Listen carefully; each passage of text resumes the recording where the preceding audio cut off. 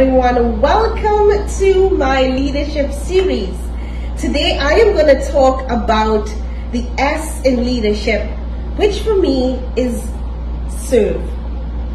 So being a woman of faith, I take a lot of, I think all of how I lead others from the Word of God. That is my guiding principle, and the Word of God says that He came here to serve and not to be served. So if He came here to do that, then I am going to follow Him. So I serve my team. I serve the organization that I have the honor to work for. If I do any volunteer work, I serve. I serve with humility. And I am never too big as a leader to serve.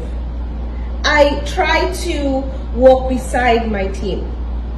If there's something to do, I will roll up my sleeves and get it done with my team. And what I've found as well is serving, you need to be humble.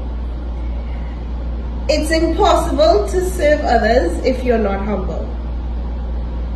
And what I have done is I used my journey as a leader to remember the opportunities that I had for others to serve me. And I constantly pay forward. So I serve because I was served. I am humble because others showed me humility when I didn't know. Alright, so let's serve our teams. Remember that leadership is an honor. Remember that to lead people, you have to love people.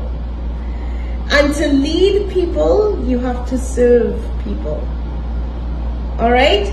So stay blessed, stay safe, continue to serve the amazing team that you have the honor to lead.